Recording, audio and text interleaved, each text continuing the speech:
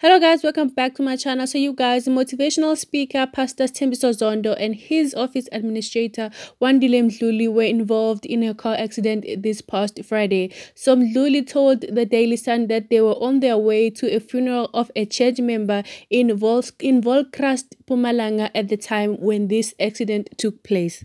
So Mdluli said that while on their way, the weather started changing. It started raining heavily. The pastor lost control of the car, which skidded off the road, went up a wall, and landed on its roof. And he also said that they both came out alive with just minor injuries, which is such a mystery, you guys, because if you look at the video that is circulating around social media, that car looked wrecked. It is such a mystery that they both came out with just minor injuries, like none of them were hurt or injured badly.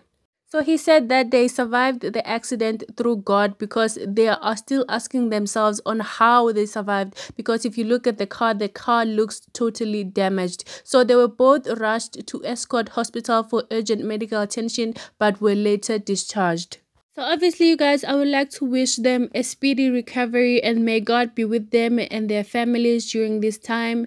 And you guys, please be careful on the road, especially when it is heavily raining or there's just thunderstorms. Do not drive too fast. Drive within the speed limit, because you guys, speed does kill, and especially with the weather changing daily. So please be careful, you guys. And anyways, you guys, that is all from me today. Have a lovely day. Bye.